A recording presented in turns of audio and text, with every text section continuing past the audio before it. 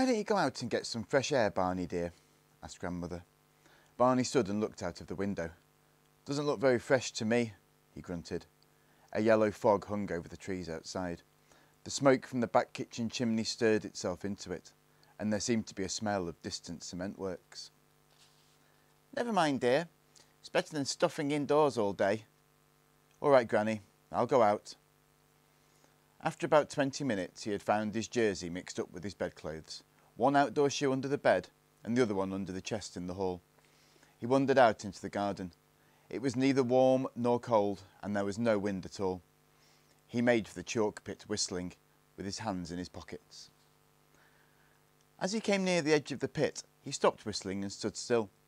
There were voices coming from the bottom of the pit. His pit. Well, perhaps it wasn't his pit. It didn't even belong to Grandfather, or did it? Perhaps holes in the ground didn't belong to anybody. All the same, he was quite annoyed that other people should be poking around the pit. He went cautiously to the edge and peeped over.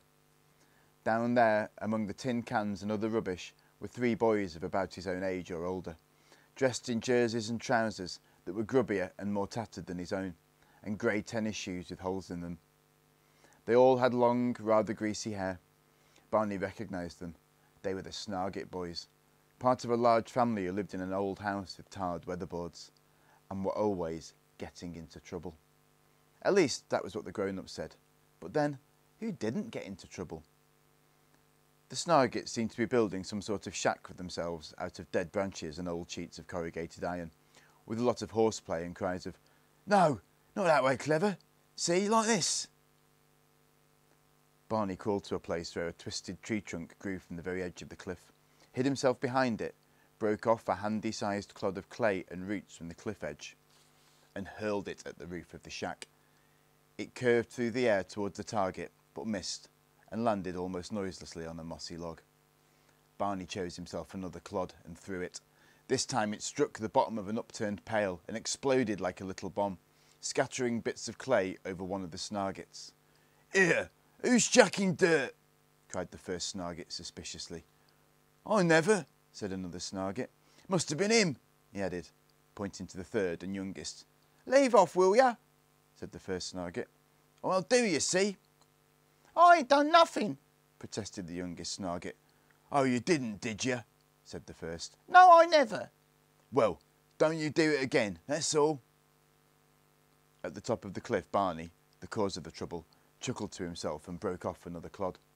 This time his aim was true, and the clod landed fair and square on the sheet of iron with a most satisfying clang. 3 Snargit heads popped out at once like ferrets out of rabbit holes. "I told you someone was chucking dirt," said the first Snargit. "And I told you it wasn't me," said the youngest. They looked around, scowling at the floor of the pit. "All right, it's no use hiding. We can see ya," called the eldest Snargit. Barney hugged himself in silence behind his tree trunk. He knew this was just bluff. They hadn't even looked in his direction. "It's old Albert, I bet," said the middle-sized Snargit. "He's been and followed us." "We can see you, Albert," called the first Snargit. "Come out of that bush, or we'll come and do ya." They were standing looking at the far end of the pit with their backs to Barney. With great care, Barney broke off as big a clod as he could find and aimed it again at the roof of the shack. It hit and exploded with another loud clang, scattering pieces over all 3 Snargits, who ducked wildly and clutched at each other, and then looked foolish at being taken by surprise. They whispered fiercely among themselves, pointing at places on the cliff edge. "Come from behind us, he did. No, there he is. Don't be daft. He's up in those bushes. I tell you, I saw him." They all pointed in different directions at the edge of the cliff. "It's all right, Albert," called the eldest Snargit again. "It's no use you hiding yourself up there. We're coming to get you." But this didn't worry Barney either. By the time they got to the top, he could be well away. The Snargits must have thought this too, because they didn't make a move. They retired inside their rickety shack instead. Barney scored another direct hit on it, and a near miss. Heads popped out each time and looked around fiercely, but he was too well hidden, and they failed to spot him. But there seemed to be a lot of whispering going on in the shack, and then all 3 Snargits came out and started walking towards the way out. The eldest called over his shoulder in a casual voice. "Bye, Albert!" And the other two repeated it. "We're going home now, Albert," called the eldest. "It's our dinner time. But listen here, Albert.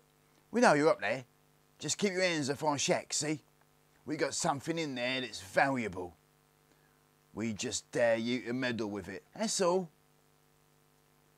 The Snargits walked off towards the way out of the pit, whistling loudly and banging tins with sticks. Barney waited until he could hear their feet on the lane dying away. Funny, he thought, they've gone. Still, perhaps it is their dinner time. He came out from behind his tree and went round the edge of the pit to the low side and walked along the bottom to the shack the Snargits had built. He wondered what the valuable thing was they had left in it. There didn't seem to be anything, except a paper bag full of chestnut conkers. "Ah, silly old conkers," said Barney aloud. "They're not valuable." Perhaps they'd buried something. He dug around in the mossy floor and unearthed a very rusty tin box. It had writing on the outside. He could just make out the letters. "Gold block," it said. It felt heavy. Ought he to open it or not? He decided he would. There was no harm in just looking. The hinged lid was rusted to the bottom and wouldn't move. He banged at it with a stone. Out fell a rusty mass of screws, nuts, bolts and curtain rings. Inside the lid of the box was more writing, which said that Gold Block was the finest pipe tobacco, made from choice Virginia leaf. Barney threw the tin away in disgust, and a voice said, "All right, mister, come out. We got you covered." It was the Snargits. They'd played a trick on him and crept back. He came out of the shack and faced the Snargits. One had a broken down old airgun, and the others were carrying pointed sticks. "Cool, it ain't Albert!" exclaimed the youngest Snargit. "We can see that," said the oldest roughly. "What's your name?" he said to Barney in the same voice. "Barney," said Barney. "What's yours?" "I'm the Lone Ranger. He's Robin Hood, and he's William Tell," snapped the eldest Snargit. "Gosh!" exclaimed Barney. "Quiet!" snapped the first Snargit. "What was you doing in our shack?" "Yes, and what do you mean by chucking dirt at us?" asked the second Snargit. "Yeah, and what you doing in our dump anyway?" piped up the youngest fiercely. "Can if I want to," replied Barney, pretending not to mind. But he was not really feeling very comfortable. He was not sure just how rough these Snargits could get. "Can if he wants to, he says," exclaimed the Lone Ranger, as if he couldn't believe his ears. "What should we do with him, fellas?" "Tie him to a tree and shoot him full of arrows," suggested Robin Hood. "Put him in a dungeon and leave him to rot," said William Tell. "Nah, I reckon we ought to lynch him on the spot. String him up," said the Lone Ranger masterfully. "We ain't got no rope," said Robin Hood. "We ain't got no bows and arrows," pointed out William Tell. "Well, there certainly ain't no dungeon for miles around," said the Lone Ranger. "Let's just give him a bit of slow torture." "You wouldn't dare," said Barney, but he didn't feel so sure. "Oh, wouldn't we?" sneered the Lone Ranger. "That's what you think. We often do, don't we, fellas? Do it all the time, don't we? Give people the slow torture." "Yes, and shoot 'em full of arrows," agreed Robin Hood. "And put 'em in dungeons," added William Tell. "I'd tell a policeman," said Barney stoutly. The eldest Snargit looked carefully around the pit. "Can't see no policeman here," he said scornfully. I'd tell my granny, and she lives just up there," said Barney. The Snargits collapsed in howls of laughter. "He'd tell his granny, he says. Hear that, fellas? He'd tell his granny." They cackled.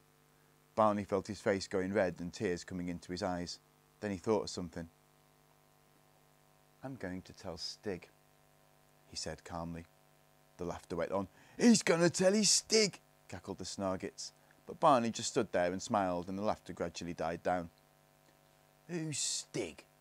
said the eldest Snargit suspiciously. "Oh, a friend of mine," replied Barney airily. "Go on, there ain't no such person," said the second doubtfully.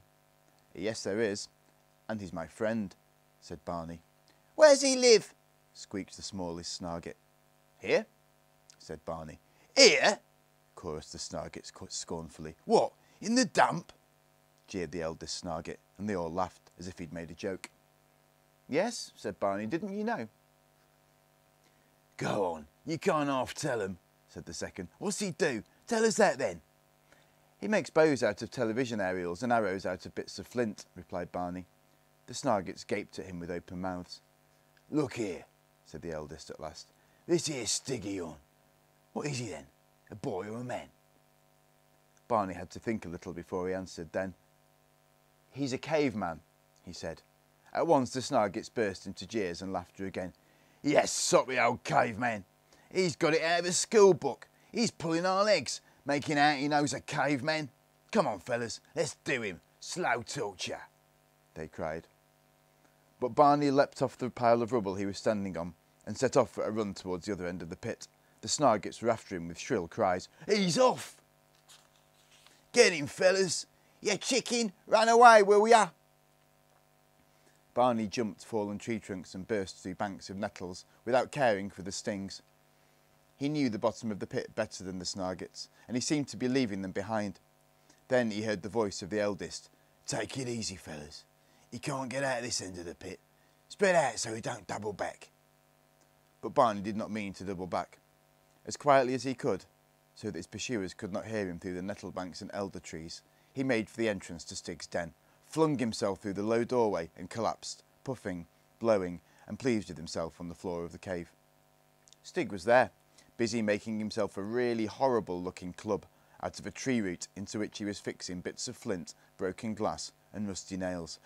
Hello, Stig, panted Barney. I'm jolly glad to see you. But when he saw the horrible club, he began to feel almost sorry for the Snargits. He couldn't set this monster onto three little boys who hadn't really done anything to him yet. It may only have been a game after all. You never could tell with the Snargits. Barney just smiled uncertainly at Stig, and Stig returned him a friendly grin. Then, from outside, came the sound of the Snargits calling to each other. Has he gone back your way, Ted? No, I ain't seen him. Must be hiding round here somewheres. There were sounds of the undergrowth being beaten and stones being flung into bramble patches. Stig listened and looked at Barney suspiciously, but Barney made signs to be quiet. Cool, wait till I get my hands on you, Mr. Barney, wherever you are, came the voice of the eldest Snargit. I'm all nettle stings on one side of me face. We'll roll him in the nettles when we get him, that's what we'll do. He sounded as if he meant it, and Barney felt he was not quite so sorry for the Snargits. Footsteps crackling on dry twigs sounded quite close to the den. Barney moved further back into the cave and made signs to Stig to do so too. But Stig stayed near the entrance, bristling. Suddenly the voice of the youngest Snargit piped up excitedly. There's an owl here! An owl! Come and look at it! And a large lump of chalk came flying in through the entrance and hit Stig smack on the side of the head. Stig gave one roar and charged out of his doorway. Barney threw himself after to see what would happen. The youngest Snargit gave one pop-eyed, disbelieving look at Stig and turned and fled, sobbing and screaming, It's a cave! It's a cave! It's a cave! It's a caveman! The other Snargits, who had been closing in when they heard the youngest cry of discovery, saw Stig and turned and ran too. Wait for me! Wait, don't leave me! Wailed the youngest, and then uttered a shrill scream of terror as he put his foot through the bottom of a rusty enamel bath and fell headlong. Help! Help! Help! He's got me! He's got me! Almost as alarmed as the young Snargit, Barney ran up to where Stig was standing over the boy, who was shivering and moaning with fright and looked as if he expected to be eaten on the spot. But Stig was standing there looking down at the fallen William Tell Snargit with an almost fatherly look in his eyes. He bent down to help the boy to his feet, and the Snargit moaned feebly. Don't. Then, seeing Barney approaching, he turned his eyes pitifully towards Barney and wailed, Don't let him hurt me! Don't let him hurt me! I wasn't doing no harm! But Stig kept hold of him and led him firmly but gently towards his den. The Snargit gang, troublemakers though they were not as black as they were painted. Anyway, they weren't the men to abandon one of their number to his fate, and perhaps they too had an idea that violence was not always the way to get things done. Stig, Barney and their captive had not been long inside the den when there came the sound of hesitant footsteps from nearby. Barney looked out, and there were the two other Snargits, standing meekly together, unarmed and holding paper packets in their hands. The middle brother also had a handkerchief, which might have been supposed to be white, tied to a stick. We've got gifts, said the one with the white flag. Yeah, said the other. We've come for the little un. Barney hesitated. You'd better come in, he said, but no tricks. Not likely, said the middle Snarget. Not with that pally you on about. They came in through the doorway, saw Stig for the first time close to, and stopped, their eyes growing rounder and rounder. Then the second of them took a step forward gingerly, holding out his hand with a paper bag on it. For you, he said in a shaky voice. It's jelly babies. Stig took the little bag in a puzzled manner, squeezed it, smelt it, turned it about in his hands. Barney realised that, though he was clever at a lot of things, he was sometimes surprisingly ignorant about such things as paper bags. Then he turned the bag in his hairy hands, and one jelly baby fell out, onto the floor. Stig's eyes widened, and he stooped to pick it up, and held it to the light of the lamp which was flaming at the back of the cave, with a pleased expression on his face.